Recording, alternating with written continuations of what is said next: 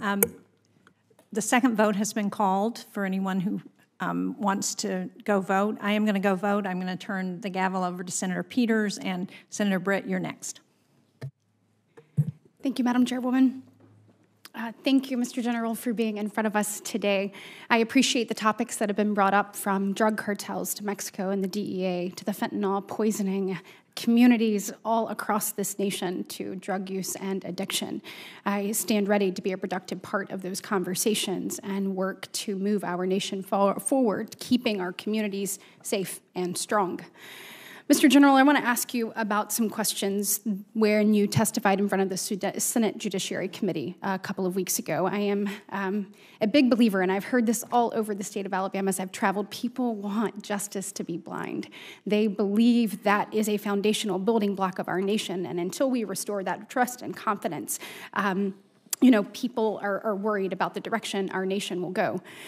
So you testified several weeks ago before the Senate Judiciary Committee and fielded a number of questions from committee members regarding DOJ's failure to prosecute any individuals who were involved in the illegal protest outside the homes of multiple Supreme Court justices in the aftermath of the leaked Dobbs opinion. As you are well aware, 18 U.S.C. 1507 makes it a crime to picket or parade near a residence occupied by a judge. It says, with the intent of influencing any judge, juror, witness, or court officer in the discharge of his duty. In answering the questions from multiple members of the committee, you repeatedly asserted that DOJ's failure to bring any charges under Section 1507 was due to the fact that the U.S. Marshals who were protecting the homes of the justices failed to make any arrest under that statute.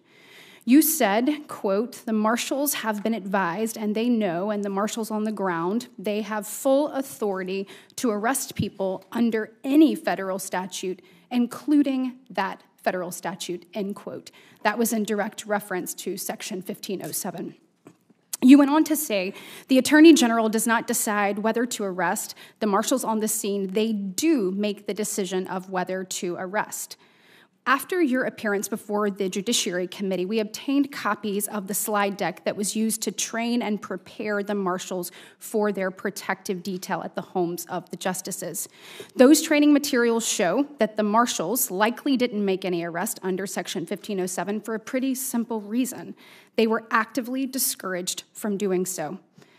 As you can see on the slide behind me, the marshals were explicitly told to avoid, unless absolutely necessary, any criminal enforcement action involving the protester.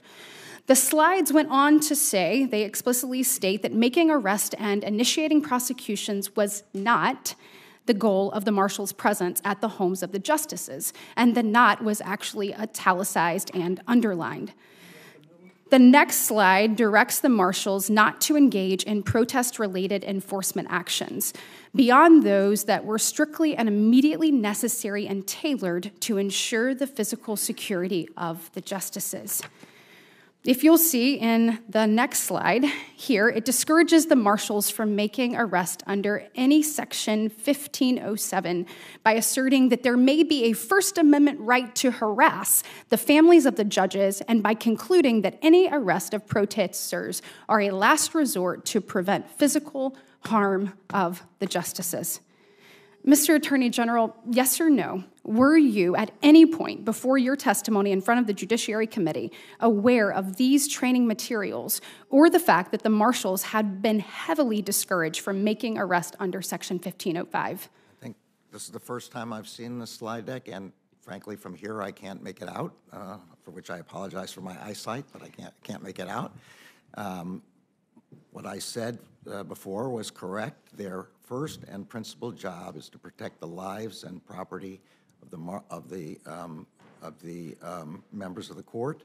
And as I said at the time, first Attorney General who's ever ordered the marshals to protect the residences of the justices and to protect them 24/7. Yes.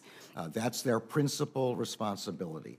But that doesn't mean that they are in any way precluded from bringing other kinds of arrests. So thank you so much, Mr. Attorney General. I do have another question for in a few moments, but when you say they were given the full authority to arrest people violating Section 1507, I would ask, will you take a look at these slides, these materials, dig into them? It is clear that these marshals were given directives that limited, that narrowed the scope. Of course, we all want the physical safety. The physical safety of our Supreme Court justice is paramount, and we thank you for sending those marshals there. 1507, though, actually is more all-encompassing than that narrowly tailored objective. And it says picketing or parading near a building or housing if you're doing it with the intent to interfere with, obstruct, or impede the administration of justice or influencing any judge in the discharge of his duty. It's clear when you look at these slides that the marshals were not given those directives. I would like for you to take a look at that. And if you agree with that statement, I'd like for you to amend your testimony to the Judiciary Committee. Well, there's nothing for me to amend because, as I said, I've never seen those slides before. I know I need to yield my time. It's clear the marshals were given a different directive, and I would ask you to look into that, please. I will. Thank you. Thank you, Senator Britt. Attorney General Garland, good to see you here today, and thank you for your